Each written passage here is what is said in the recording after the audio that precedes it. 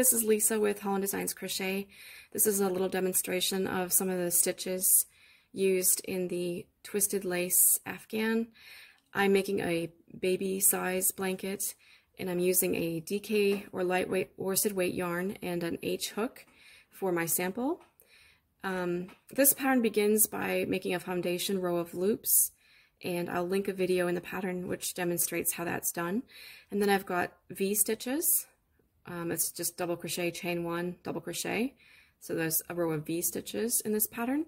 And then the other interesting pattern, part of the pattern is this knit look ribbing, these little sections that you create, and it's done with half double slip stitch. So I'll just demonstrate how this row is worked. And the first thing I do is work a slip stitch into the next V stitch, and then I am working chain 7, and then I'm working a half double slip stitch in the second chain from hook and in each chain across. And a half double slip stitch is, as I'm demonstrating here, yarn over, insert into the stitch, yarn over, pull up a loop, so you have 3, and then simply pull through the 2 loops on the hook. So this is done quite easily in 2 motions. Pull up this way and then pull this way. So as you change the position of your hook, it helps it to slide quite easily.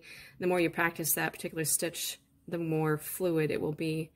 I've been using it for several years now, and it's one of my favorite stitches, and I find it as easy as working even a single crochet. So practice that one, give it a try. It's beautiful for knit look ribbing.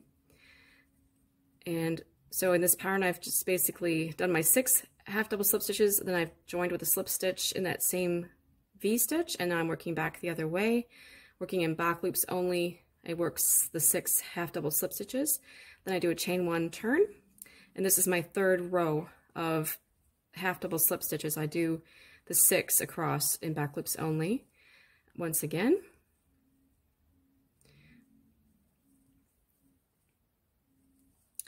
And then at the end of this row, I move on to the next V stitch, and I work the slip stitch in the next V stitch. And then I would again begin with my chain 7 and just repeat exactly what I just demonstrated for you. So I'll finish this row and then I'll come back and show you how we continue with the actual twisting of the lace.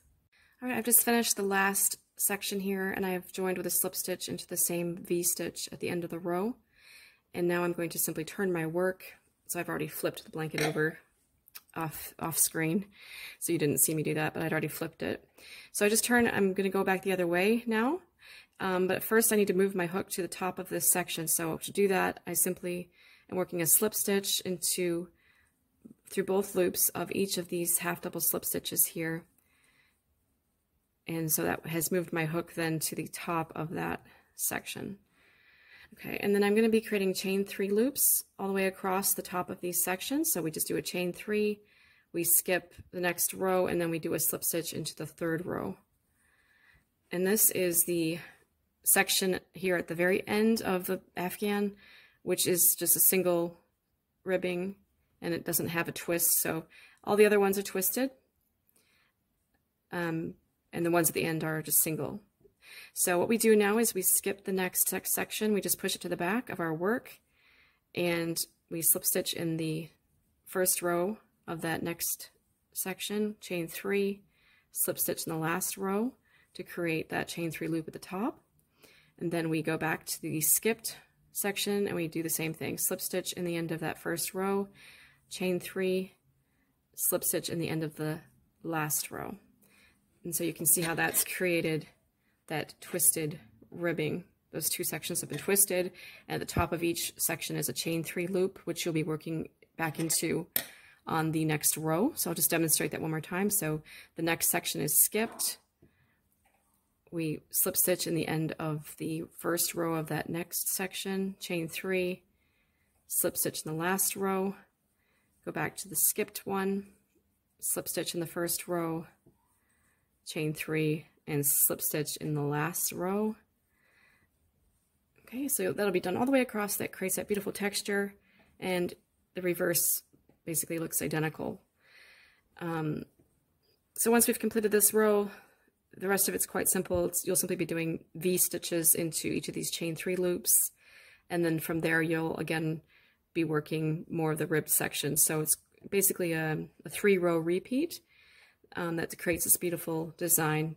And I hope you enjoy this one. I know that it looks quite nice, I think, in this DK weight yarn with the H hook, because the gaps, the lacy gaps, are not too large.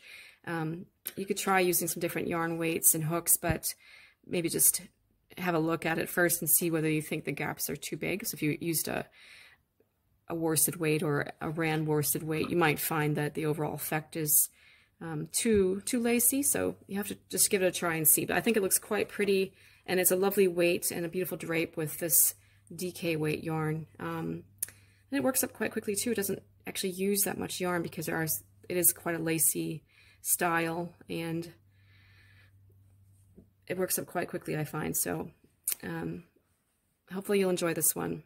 I just finished the Twisted Lace Afghan, and you can see how beautifully it turned out. Texture is very striking. The yarn that I used was a very faint lavender color. Almost looks like a neutral or a white, but it's actually just a light purple shade. And you can see both sides are identical as far as the texture goes, which is quite nice. I love a reversible blanket.